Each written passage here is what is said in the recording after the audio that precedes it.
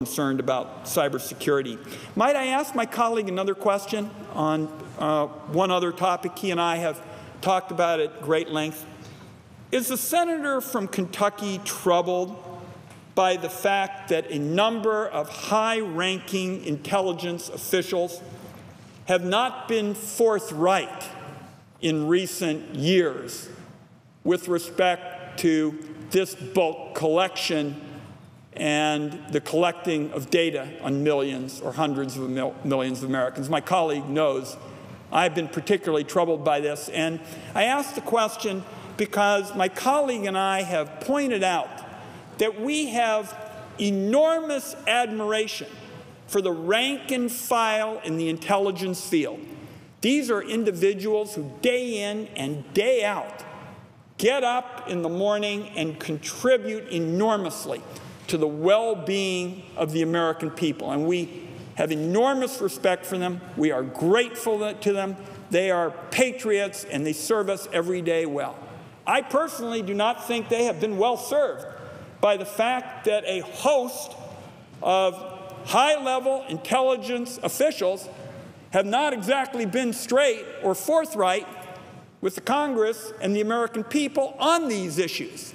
And I would be interested in my colleagues' view on that, because we have discussed this at some length, and I'm glad to be able to put it in the context of making sure that Americans know that the two of us greatly respect the thousands of people who work in the intelligence field, serve us well, do the things that are necessary to apprehend and kill bin Laden, but that we are concerned about the question of the veracity, the forthrightness of some of the members of the intelligence community at the highest levels. What's my colleague's reaction to that? I think the vast majority of the intelligence community, like the vast majority of policemen, are good people trying to do what's best for the country. They're patriotic people, and they're really trying to do things within the confines of the law. But the thing is that the intelligence community has such vast power, and a lot of it's secret power.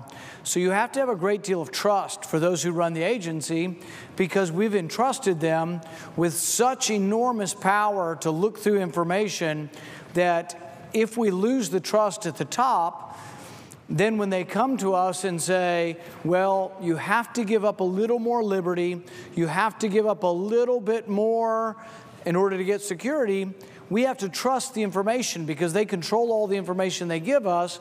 And that we find when you ask a high-ranking official in the committee whether or not they were doing bulk collection of data, and the answer was not true, that they said we weren't doing something that we obviously are doing, it makes us distrust the whole apparatus. But I agree with you that the vast majority of law enforcement, intelligence community, they're good people, patriotic. They want to stop terrorism. We all do. But what we're arguing about is the process and the law and the Constitution, and trying to do it within the confines of the Constitution. But when you have someone at the very top who doesn't tell the truth in a open hearing under oath, that's very troubling and makes it difficult.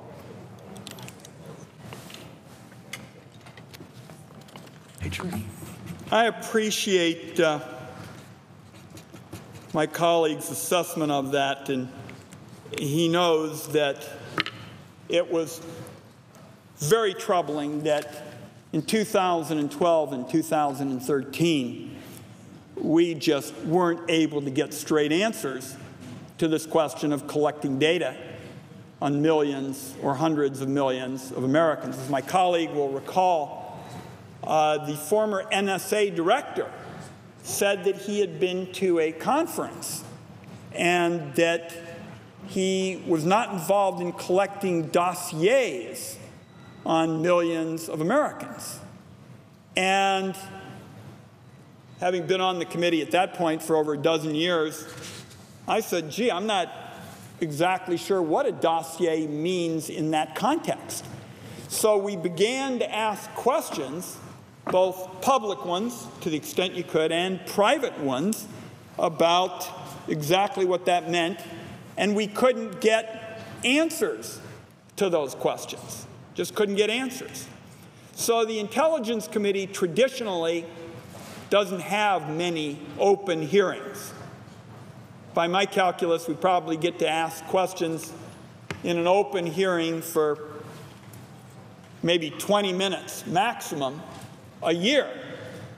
So after months and months of trying to find out exactly what was meant,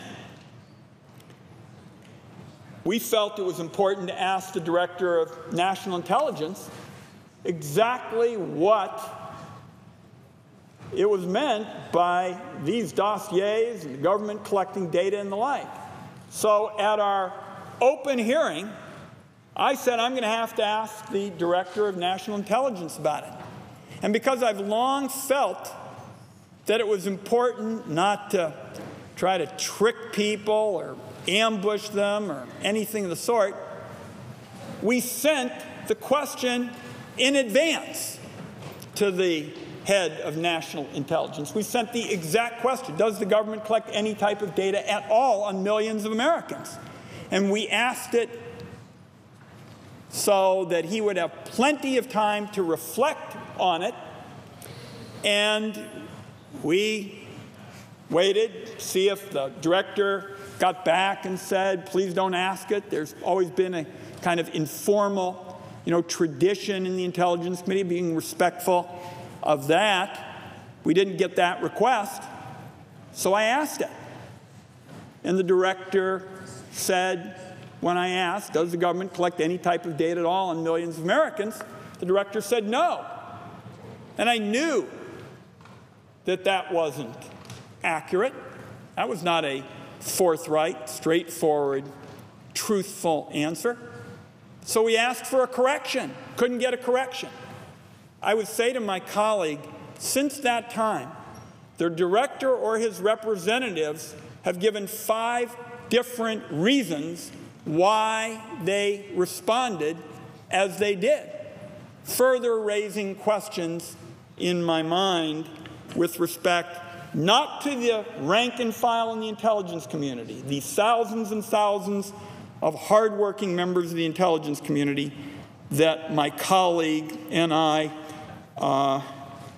feel so strongly about and respect so greatly.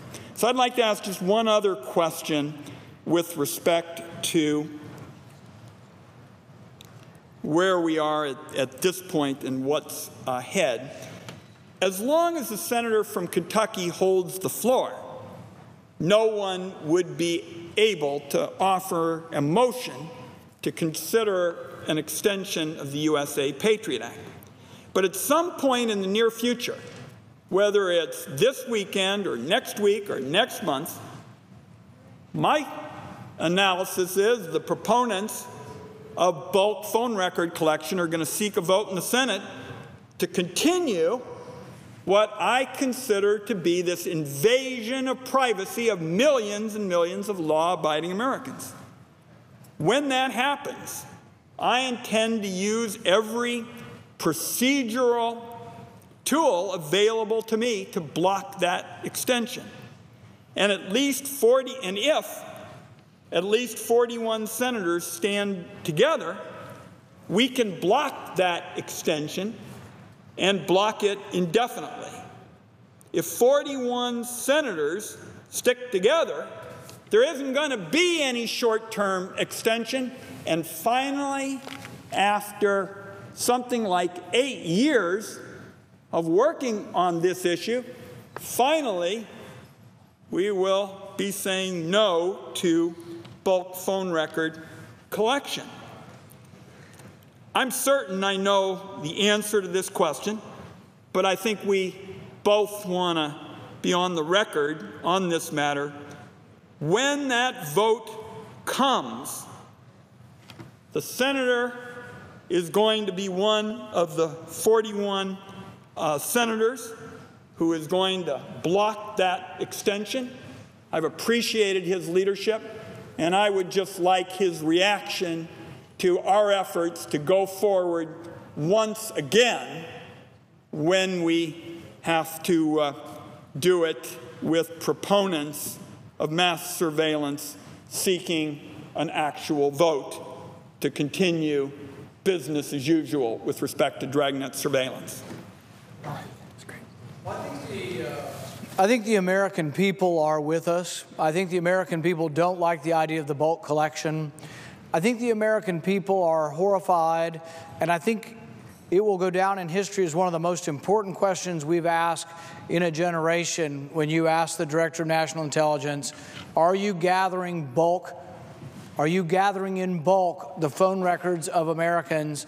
And when he didn't tell the truth, and then when the president kept him in office, and how this led to this great debate we're having now. I think the American people are with us. I don't think that those inside Washington are listening very well. So I think those inside Washington have not come to the conclusion yet. But I think you're right. There may be enough of us now to say, hey, wait a minute, you're not going to steamroll through once again something that really isn't even doing what you said it was going to do. No one said at the time of the Patriot Act that it meant we could collect all the records of all the Americans all the time.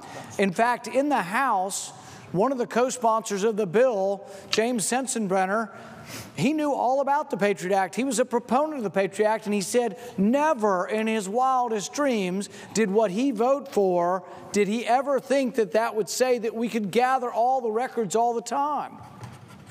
But I am interested in another question, and this would be whether the senator from Oregon has a question that will help us better to understand if we were to stop bulk collection tomorrow, if we were going to eliminate what's called Section 215 of the Patriot Act, if we were to do that, is there still concern and worry about what's called Executive Order? What's called Executive Order 12333. And I'm not aware of whether you can or can't talk about this or what is public. From what I have read in public and from what one of the insightful articles was from John Napier Ty, the chief of the Internet Freedom and the State Department Bureau, has written that his concern is that this executive order may well allow a lot of bulk collection that is not justified and not given sanction under the Patriot Act. If you have a question that might help the American public to understand that. I would just say to my colleague that we always have to be vigilant about secret law.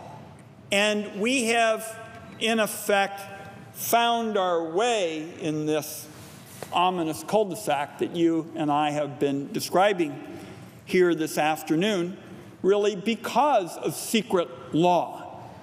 And I want the American people, as I wrap up with this question, and hear my colleagues' concern about it, because I think that's what is at the heart of his question, that secret law is what the interpretation is in the intelligence community of the laws written by the Congress, and very, very often those secret interpretations are very different than what an American will read if they use their iPad or their laptop.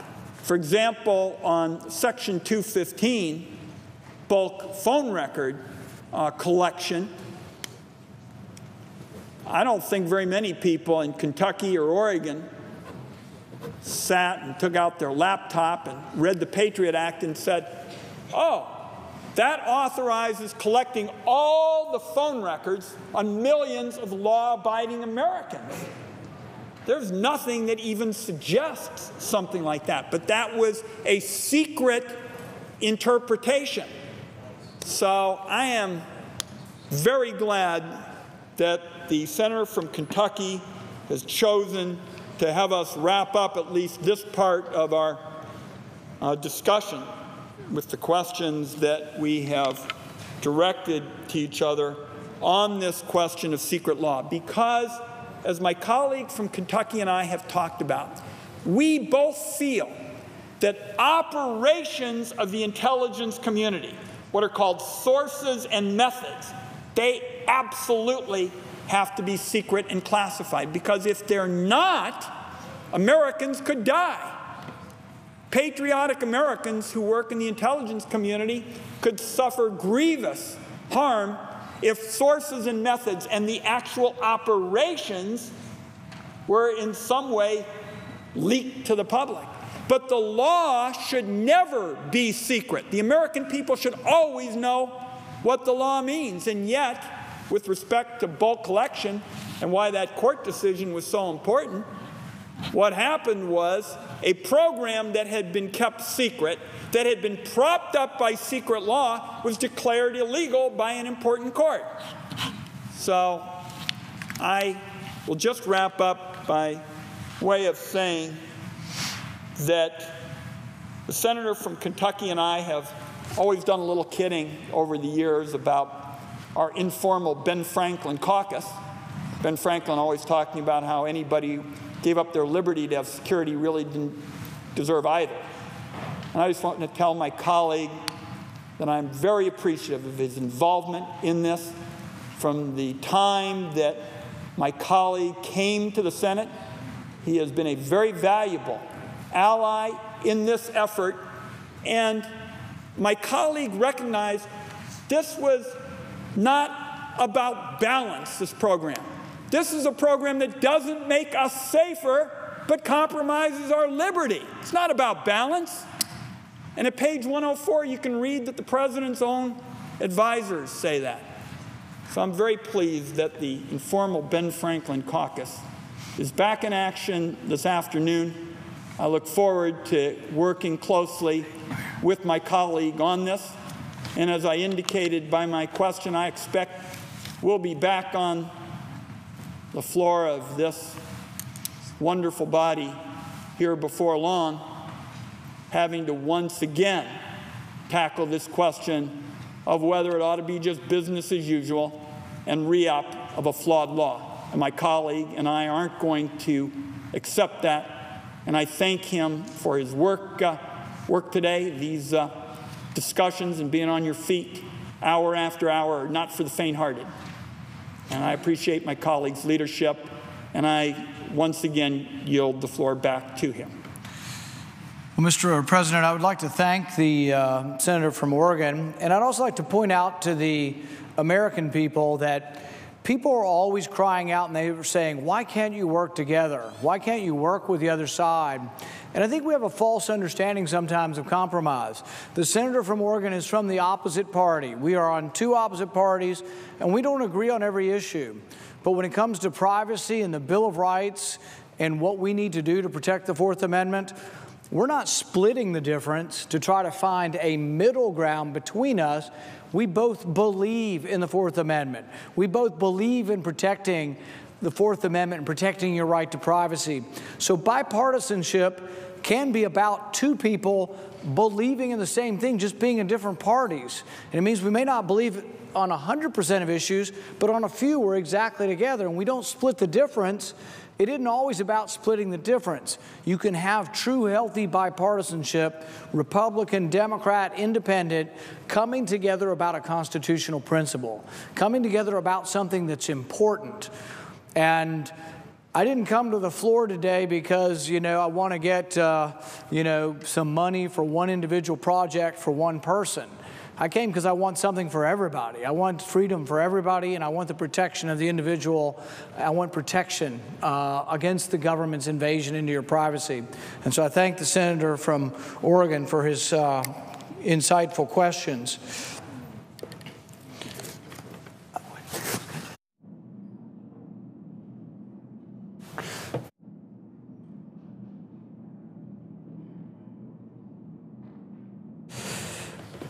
One of the things that we talked a little bit about as Senator Wyden and I were going through a series of questions was some of the different boards that have been put in place by the President and have come out with and said that the program, the executive order,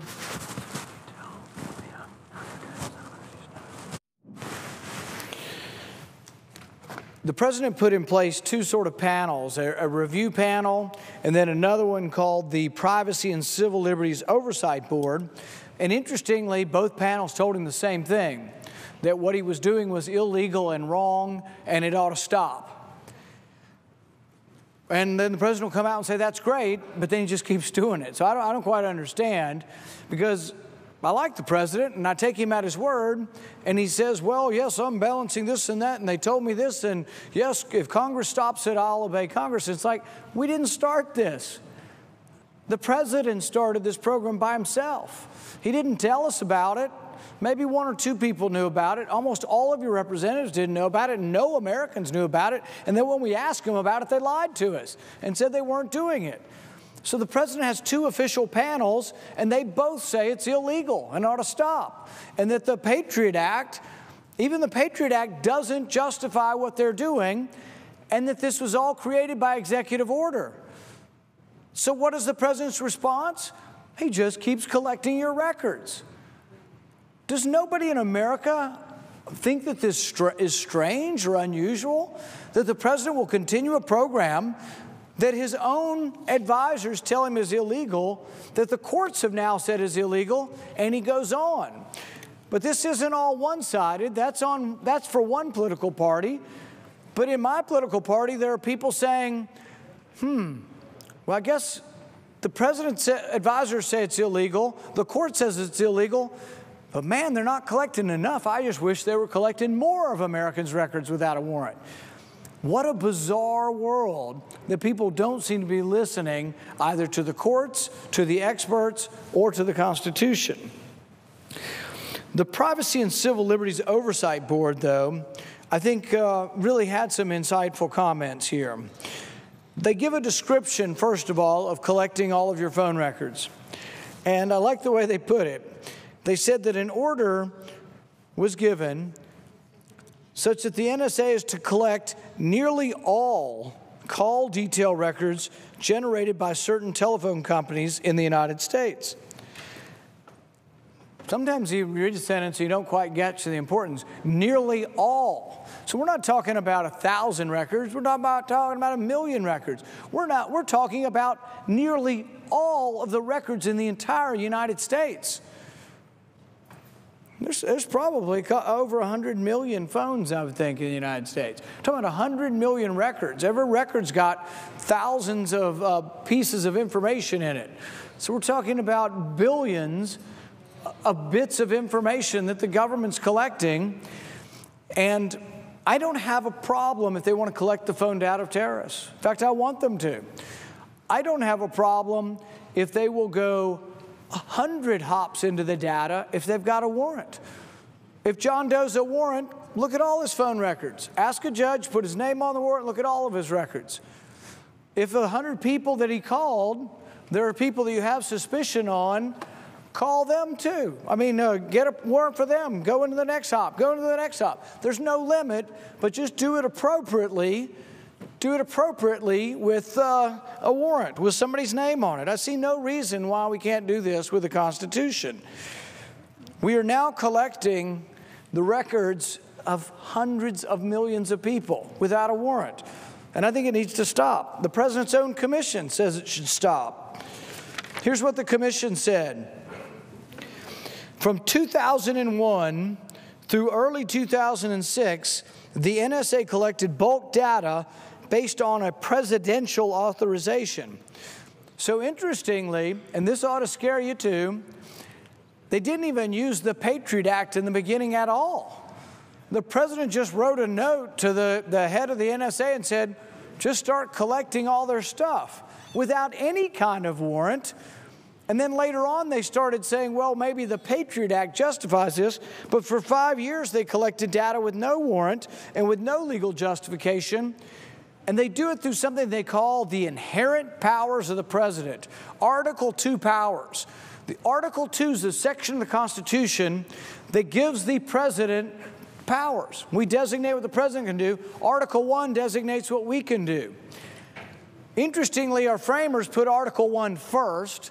And those of us in Congress think that maybe they thought the powers of Congress were closer to the people and more important, and they gave delegated powers to us, and they were very, very specific. But what concerns me about the bulk collection is that for 5 years it wasn't even done with regard to the PATRIOT Act. I'm guessing it was done under the executive order. So as much as I don't like the PATRIOT Act and I would like to repeal the PATRIOT Act and simply use the Constitution, I'm afraid that even if we repeal the PATRIOT Act, they'd still do what they want. Your government's run amok, things are run away, and the government really is not paying attention to the rule of law.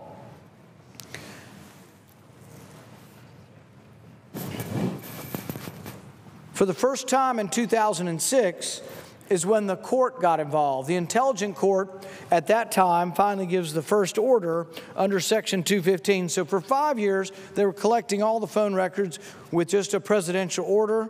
Now we do it under the PATRIOT Act. But the rule of law is about checks and balances. It's about balancing the executive branch and the legislative branch, the judiciary branch.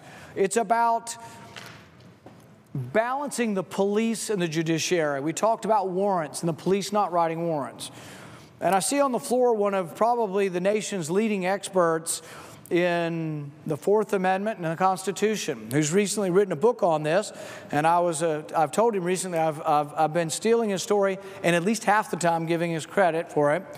But I talked earlier on the floor about the story of John Wilkes, and if the senator from Utah is interested in telling us a little bit of the story, we'd probably like to hear a little bit from his angle or in the form of a question, any other question he has. Let me be clear at the outset that while the senator from Kentucky and I come to different conclusions with regard to the specific question as to whether we should allow Section 215 of the PATRIOT Act to expire, I absolutely stand with the junior senator from Kentucky, and more importantly, I stand with the American people with regard to the need for a transparent, open amendment process and for an open, honest debate in front of the American people on the important issues facing our nation, including this one. And I certainly agree with the senator from Kentucky that the American people deserve better than what they're getting. And quite frankly, it's time that they expect more from the United States Senate. On issues important as this one, on issues as important as the right to privacy of our citizens and our national security, this is not time for more cliffs, more secrecy, and more 11th hour backroom deals that are designed amidst conflict, amidst crisis, in a previously arranged time crunch in which the American people are presented with something where they don't really have any real options. It's time for the kind of bipartisan, bicameral consensus that I believe is embodied in the USA Freedom Act. And while I often criticize Congress for our economic deficits, our financial deficits, the core of this current challenge we face is centered around the Congress's deficit of trust. And in this particular circumstance, the Senate's deficit of trust. Members of our body routinely tell the American people to just trust us. Just trust us, we'll get it right. Just trust us, we'll appropriately balance all the competing concerns. And I think it's time that we trust the American people by having an honest discussion with them, emanating from right here on the floor of the United States Senate. It's time to discuss and to debate and to amend the House-passed USA Freedom Act. I'm confident that Senator Paul and others among my colleagues who have different ideas from mine will be happy to offer and debate amendments to improve it and to make it something perhaps that they could even support. In fact, as far as I'm aware, Senator Paul and others have amendments that they're eager and anxious and willing and ready to present and to have discussed here on the floor and voted on right here on the floor of the United States Senate. So first, I'm calling on my Republican and Democratic colleagues to help repair the dysfunctional legislative branch we've inherited, to rebuild the Senate's reputation as not only our nation's but the world's greatest deliberative body, and by extension, slowly restore the public's confidence in who we are and what we're here to do here in the United States Senate. The greatest challenge to policymaking today is perhaps distrust The American people distrust their government, and they distrust Congress in particular, and it's not without reason. For their part, Washington policymakers seem to distrust the people. And almost as pressing for the new majority here in the United States Senate, the distrust that now exists between grassroots conservative activists and elected Republican leaders can be particularly toxic. Leaders can respond to this kind of distrust in one of two ways. One option involves the bare-knuckled kind of partisanship that the previous Senate leadership exhibited over the last 8 years, twisting rules, blocking debate, and blocking amendments, while systematically disenfranchising hundreds of millions of Americans from meaningful political representation right here in this chamber. But this is no choice at all. Contempt for the American people and for the democratic process is something Republicans should oppose in principle. And in fact, it is something we oppose in principle. We should throw open the doors of Congress, throw open the doors of the Senate, and restore genuine representative democracy to the American Republic. What does this mean? Well, it means no more cliff crises, no more secret negotiations, no more take it or leave it deadline deals, no more passing bills without reading them, no more procedural manipulation to block debate and compromise. These are the abuses that have created today's status quo, the very same status quo that Republicans have been elected to correct. What too few in Washington appreciate, and what the new Republican majority in Congress must appreciate if we hope to succeed, is that the American people's distrust of their public institutions is totally justified. There is no misunderstanding here. Americans are fed up with Washington, and they have every right to be. The exploitive status quo in Washington has corrupted Americans' economy and their government, and its entrenched defenders, powerful and sometimes rich in the process. This situation was created by both parties, but repairing it is now going to fall to those of us in this body right now. It's our job to win back the public's trust, and that can't be done simply by passing bills or even better bills. The only way to gain trust is to be trustworthy. I think that means that we have to invite the people back into the process, to give the bills we do pass the moral legitimacy that Congress alone no longer confers.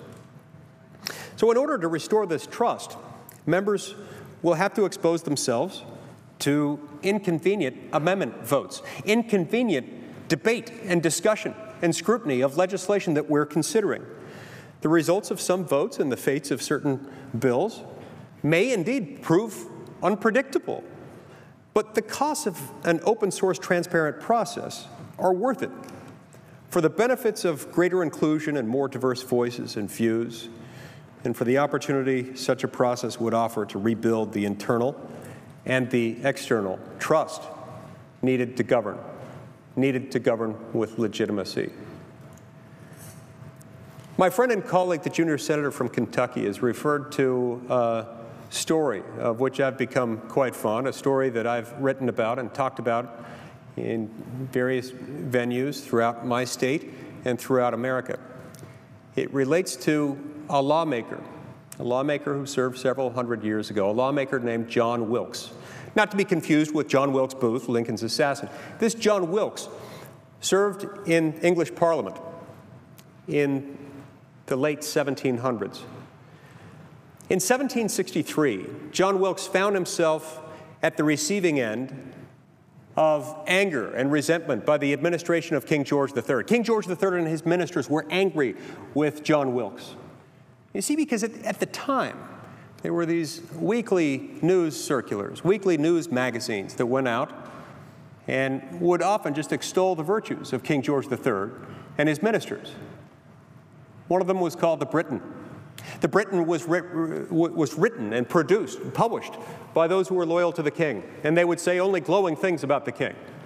They would write things about the king saying, oh, the king is fantastic, the king can do no wrong. Had sliced bread been invented as of 1763, I'm sure the Britain would have reported that the king was the greatest thing since sliced bread. That's all they could say were nice things about the king because they were written by the king's people. Well, John Wilkes decided to buck that trend, and he started his own weekly circular called The North Briton. The North Briton took a different angle. The North Briton took the angle that it was supposed to be in the interest of the people that he reported the news and that he made commentary.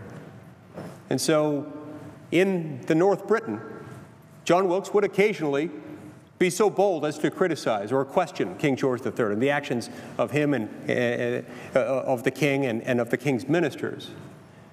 Now, this proved problematic for some in the administration of King George III. The last straw seemed to come with the publication of the 45th edition of the North Briton number 45. When North Briton number 45 was released, the king and his ministers went crazy. Before long, John Wilkes found himself arrested. John Wilkes found himself subjected to a very invasive search pursuant to a particular type of warrant that had become, unfortunately, all too common in that era, a type of warrant that we'll refer to as a general warrant.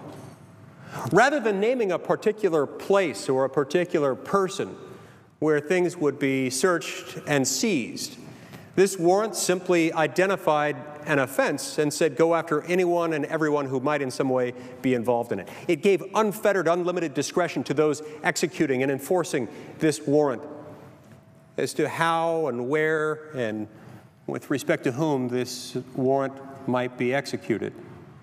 And so they went through his house, even though he wasn't named in the warrant, even though his home, his address were not identified in the warrant. They searched through everything. John Wilkes was understandably outraged by this, as were people throughout the city of London when they became aware of it. John Wilkes, while in jail, decided that he was going to fight back. He fought in open court the terms and the conditions of his arrest, and he ended up fighting against this general warrant. He eventually won his freedom, and over time, he was re-elected repeatedly to Parliament.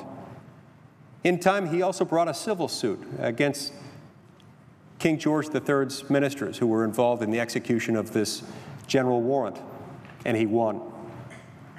He was awarded £4,000, which was a very substantial sum of money at the time.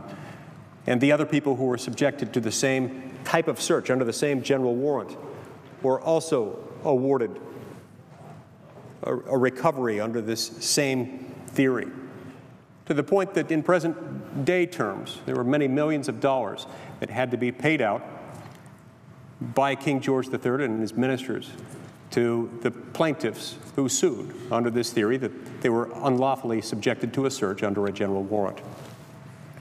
In time, the number 45, in connection with the North Briton number 45, the publication that had sparked this whole inquiry, the number 45 became synonymous with the name John Wilkes. And the name John Wilkes, in turn, became synonymous with the cause of liberty. People throughout Britain and throughout America would celebrate the cause of freedom by celebrating the number 45. It was not uncommon for people to buy drinks for their 45 closest friends. It was not uncommon for them to write the number 45 on the side of buildings, taverns, saloons. It was not uncommon for the number 45 to be raised in connection with cries for the cause of liberty. So the number 45, the name John Wilkes, and the cause of liberty all became wrapped up into one. And it was against this backdrop that the United States was becoming its own nation. When it did become its own nation, when we adopted a constitution, and when we decided shortly thereafter to adopt a Bill of Rights, one of the very first amendments we adopted was the Fourth Amendment.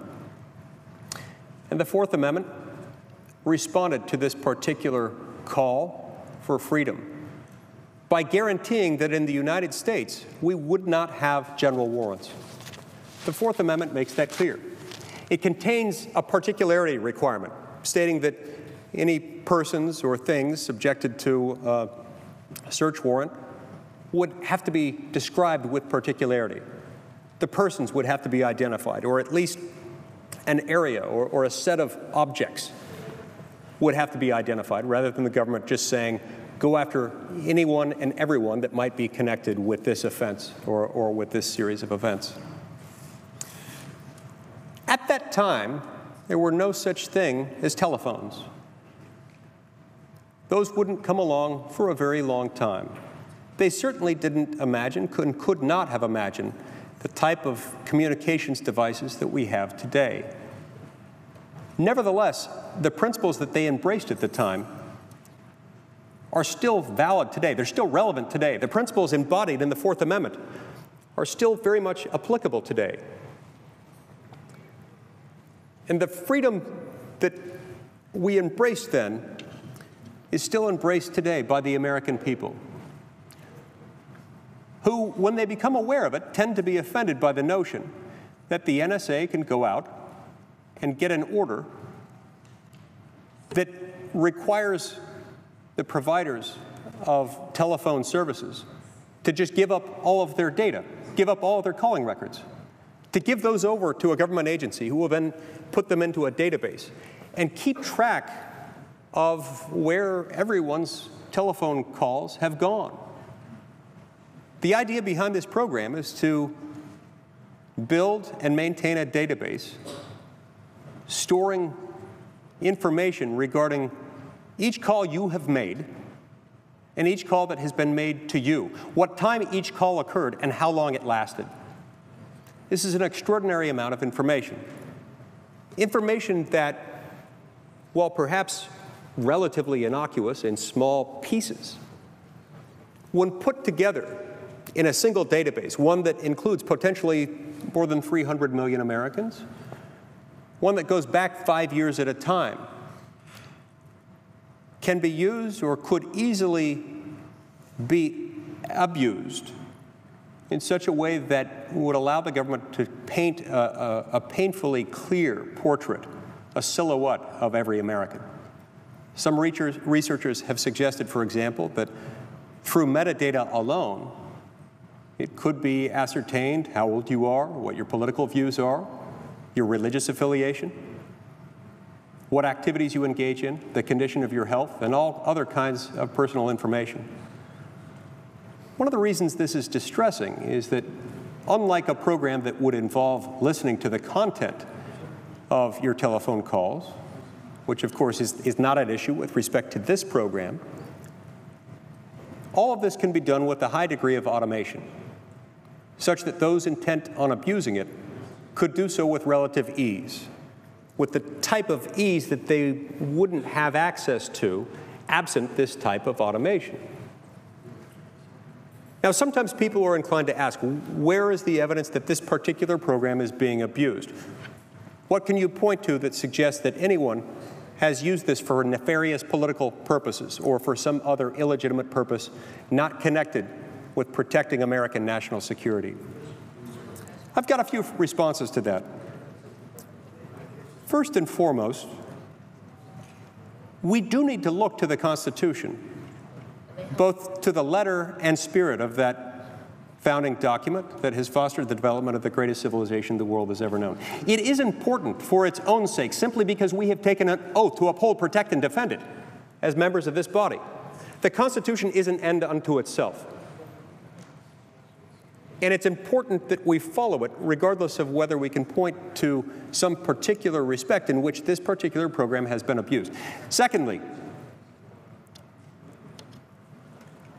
even if we assume, even if we stipulate for purposes of this discussion that no one within the NSA is currently abusing this program for nefarious political purposes or otherwise, even if we assume that no one within the NSA currently is even capable of abusing or has any inclination to abuse this program at any point in the future, I would ask the question, can we say that we're certain that that will always be the case.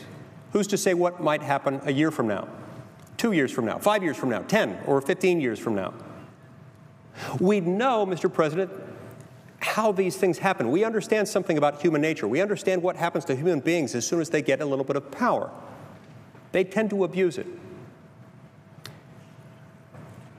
Remember the investigation brought about by Senator Frank Church back in the 1970s. Senator Frank Church, when he investigated wiretap abuses of a technology that was still only a few decades old back in the 1970s when this occurred. The Church Committee concluded, among other things, that every presidential administration, from FDR through Richard Nixon, had abused our nation's investigative and counterintelligence agencies for partisan political purposes, to engage in political espionage. Every single one of those administrations, from FDR to Nixon, had done that. In that sense, Mr. President, we have seen this movie before. We know how it ends. We know that even though the people working at the NSA today might well have only the noblest of intentions, over time, these kinds of programs can be abused. And we know that a lot of people in America understand the potential for this abuse. Thirdly, Mr. President, I have to point out that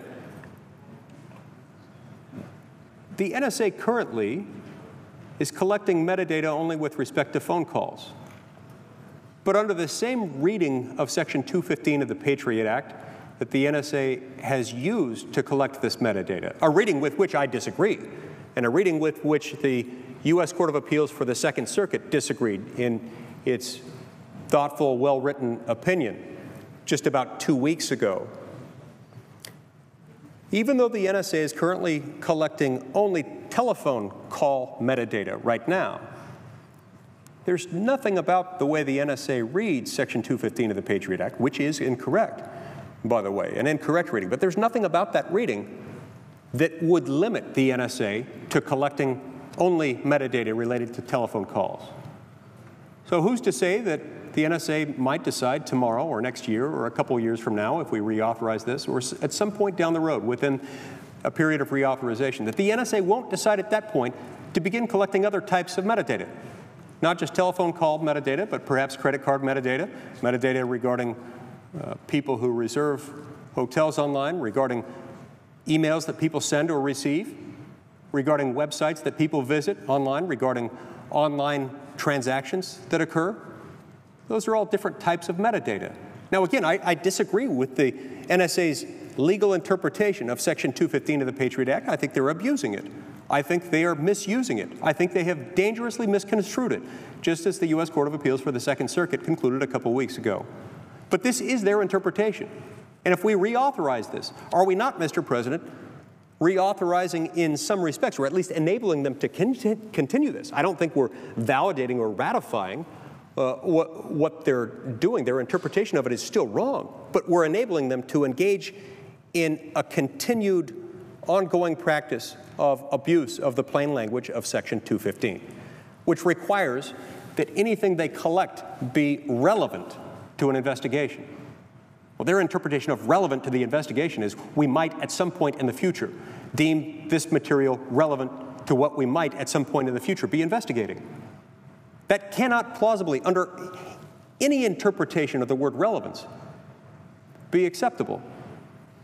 And it was on that basis that the Second Circuit rejected the NSA's interpretation.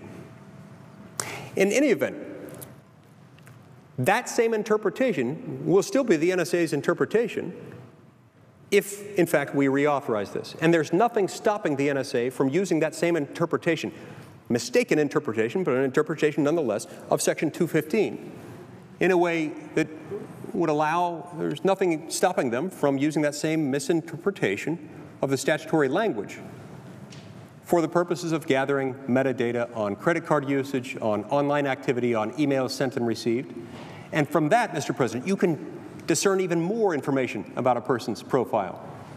You can come up with a really frighteningly accurate picture of anyone based on that kind of metadata, just as you can now. But that would give them an even clearer picture. That would be an even greater affront to the privacy interests of the American people. All of this relates back to the idea that the government shouldn't be able to go out and say, here's a court order. We want all of your information. We want all of your data. Just give it to us because we might want it later. This type of dragnet operation is incompatible with our legal system. It's incompatible with hundreds of years of Anglo-American legal precedent. It's incompatible with the spirit, if not the letter, of the United States Constitution. And it's not something that we should embrace. At the end of the day, we need to do something with this program. Not everyone in this chamber agrees on what that something is, and not everyone in this chamber who believes that we need reform, who believes that the NSA's program of bulk metadata collection is wrong, agrees on the same solution. But the way for us to get to a solution must involve open, transparent debate and discussion. And it absolutely should involve an open amendment process. So if there are those who have concerns with the legislation passed by the House of Representatives last week by a vote of 338 to 88, I welcome their input. I welcome any amendments they may have. I welcome the opportunity to make the bill better, to make it more compatible with this or that interest, to make it do a better job of balancing the privacy and national security interests at stake. But we have to have that debate and discussion. And we have to have that process in order for the American people to be well represented and well served. We cannot continue to function by cliff. Government by cliff is a recipe for disaster. Government by cliff results in a take it or leave it, one-size-fits-all, binary set of choices that disserve the American people. Government by cliff all too frequently results in temporary extensions rather than some type of lasting legislative solution that can help the American people feel more comfortable that they are being well represented. And so I would ask my distinguished colleague, my friend, the junior senator from Kentucky, if there are not ways in which we could come to an agreement on this, if we as a body couldn't come to an agreement on how best to resolve this difficult circumstance, if the cause of protecting American national security is irreconcilably in conflict with the privacy interests that are part of the Fourth Amendment. And most importantly, I would ask my friend from Kentucky, if privacy isn't in fact part of our security rather than being in conflict with it. I'd be interested in any thoughts my friend from Kentucky might have on that issue. Well, Mr. President, the senator from Utah makes a very good point and also asks some very good questions. In saying that we tend to work against deadlines here, I often say we lurch from deadline to deadline, and the American people wonder, what the heck have we been doing in between the deadlines? The PATRIOT Act has been due to expire for 3 years. It's on a sunset of 3 years. So we knew 3 years ago that this date was coming.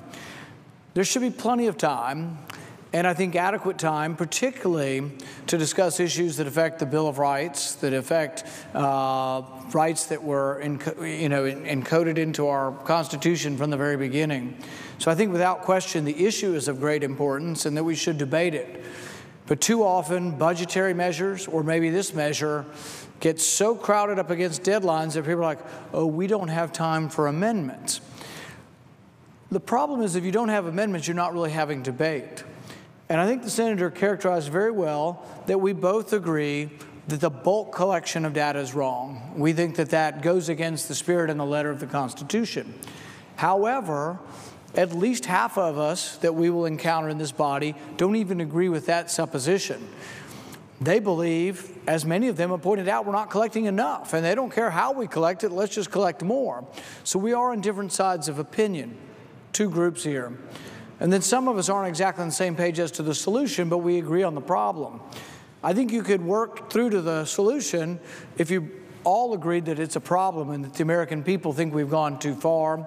And I think that's what the purpose of some of this debate today is hopefully to draw the American public in and have them call their legislators and say, enough's enough. You shouldn't be collecting my data unless you suspect me of a crime, unless my name is on the warrant, unless you've had a judge sign the warrant for me. You shouldn't be collecting all the data of all Americans all the time. And I think part of our problem is the deadlines. And part of the reason I'm here today is that I've been working on, 5 or 6 amendments for a year now with Senator Wyden. So we have bipartisan support for a series of amendments. These are what we think would be best to fix this problem. Certainly, when we've had 3 years to wait for this moment, we ought to have enough time to vote on 5 or 6 amendments, And so that's really, I think, what we're asking of the leadership of both sides is permission, because really in this body, everybody's got to agree to let you vote on something or no votes happen. We have done a better job this year. We are voting on more amendments, but this is still one of those occasions where we're butting up against a deadline, and my fear is that without extraordinary measures, which I'm hopefully trying to do today, that we may not get vote on amendments and we may not get adequate time to debate this, I think, important issue.